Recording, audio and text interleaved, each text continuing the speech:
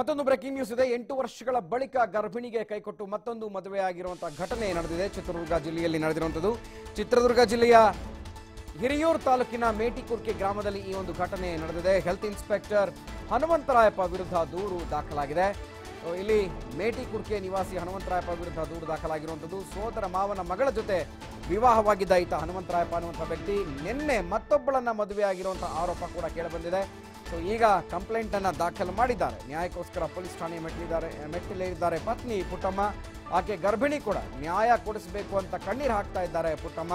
ಹಿರಿಯೂರು ಗ್ರಾಮಾಂತರ ಪೊಲೀಸ್ ಠಾಣೆಯಲ್ಲಿ ಈ ಒಂದು ಪ್ರಕರಣ ದಾಖಲಾಗಿದೆ.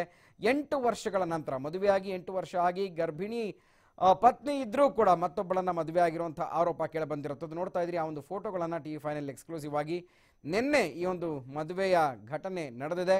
ಚಿತ್ರದುರ್ಗ ಜಿಲ್ಲೆಯ ಹಿರಿಯೂರು ತಾಲೂಕಿನ ಮೇಟಿಕುರ್ಕೆ ಗ್ರಾಮದಲ್ಲಿ ಈ ಒಂದು ಘಟನೆ ನಡೆದಿರುವಂಥದ್ದು. ಸೊ ಈಗ ಪೊಲೀಸ್ ಠಾಣೆಯ ಮೆಟ್ಟಿಲೇರಿದ್ದಾರೆ ಗರ್ಭಿಣಿ ಪತ್ನಿ ಪುಟ್ಟಮ್ಮ. ಹೆಲ್ತ್ ಇನ್ಸ್ಪೆಕ್ಟರ್ ಹನುಮಂತರಾಯಪ್ಪ ಈತ ಹೆಲ್ತ್ ಇನ್ಸ್ಪೆಕ್ಟರ್ ಆಗಿದ್ದುಕೊಂಡು ಈ ರೀತಿಯಾಗಿ ಒಂದು ಕೃತ್ಯವನ್ನ ನಡೆಸಿದ್ದಾನೆ. ಕಾನೂನನ್ನ ಮೀರಿ ಈ ಒಂದು ಘಟನೆ ನಡೆದಿದೆ. ಎಸ್, ಈ ಬಗ್ಗೆ ನಮ್ಮ ಚಿತ್ರದುರ್ಗ ಪ್ರತಿನಿಧಿ ವೀರೇಶ್ ಹೆಚ್ಚಿನ ಮಾಹಿತಿಯನ್ನು ಕೊಡ್ತಾರೆ. ವೀರೇಶ್, ಹೆಲ್ತ್ ಇನ್ಸ್ಪೆಕ್ಟರ್ ಆತ, ಹಾಗೇನೆ ಕಾನೂನು ಏನು ಅನ್ನುವಂಥದ್ದು ಗೊತ್ತಿದೆ. 8 ವರ್ಷದ ನಂತರ ಮತ್ತೊಂದು ಮದುವೆ ಆಗಿದ್ದಾನೆ. ಹೆಚ್ಚಿನ ಮಾಹಿತಿ ಏನಿದೆ ಇದ್ರ ಬಗ್ಗೆ?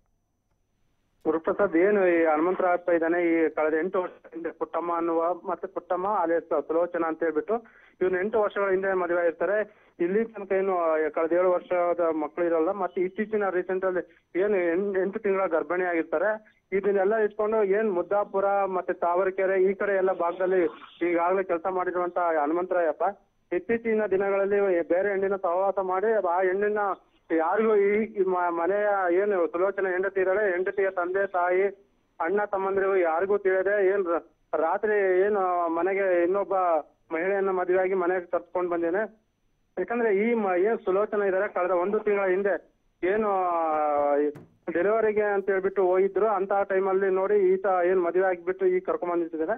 ಆದ್ರೆ ಇದೆಲ್ಲ ವಿಚಾರವನ್ನು ತಿಳಿದಂತಹ ಪುಟ್ಟಮ್ಮ ಇದೀಗ ಚಿತ್ರದುರ್ಗ ಹಿರಿಯೂರು ಗ್ರಾಮಾಂತರ ಪೊಲೀಸ್ ಸ್ಟೇಷನ್ ಮೆಟ್ಲೇರಿದ್ದಾರೆ. ಯಾಕಂದ್ರೆ ಗರ್ಭಿಣಿ ಆಗಿರೋದು ಮತ್ತೆ ಆ ಒಂದು ಫ್ಯಾಮಿಲಿಗೆ ಬ್ಯಾಕ್ ಬೋನ್ ಆಗಿ ಯಾರು ಸಪೋರ್ಟ್ ಇಲ್ಲದ ಕಾರಣ ಈಗ ಪೊಲೀಸಿನ ಮೊರೆ ಹೋಗಿದ್ದಾರೆ. ಯಾಕಂದ್ರೆ ಇಡೀ ಗ್ರಾಮದಲ್ಲೇ ಸಹ ಇವರ ಸಹಾಯಕ್ಕೆ ಯಾರು ಹೆಲ್ಪಿಗೆ ಬರದೇ ಇದ್ದಾಗ ಮತ್ತೆ ಈ ಹಿಂದೆನೂ ಸಾಕಷ್ಟು ಬಾರಿ ರಾಜ್ಯ ಪಂಚಾಯತಿಗಳು ಸಹ ನಡೆದಿದ್ವು ಅಂತ ಹೇಳ್ತಿದ್ರೆ. ಬಟ್ ಇದೆಲ್ಲದನ್ನು ಹೊರತುಪಡಿಸಿ ಏನು ಕಳೆದ 1 ತಿಂಗಳಿಂದ ಹೆಂಡತಿಯಿಂದ ದೂರ ಇದ್ದಂತಹ ಹನುಮಂತರಾಯಪ್ಪ ಇದೀಗ ರಾತ್ರಿ ಮದುವೆಯಾಗಿ ಮನೆಗೆ ಕರ್ಕೊಂಡು ಬಂದಿರೋ ಹಿನ್ನೆಲೆಯಲ್ಲಿ ಇವತ್ತು ಪುಟ್ಟಮ್ಮ ಪೊಲೀಸ್ ಠಾಣೆ ಮೆಟ್ಟಿಲೇರಿದ್ದಾಳೆ.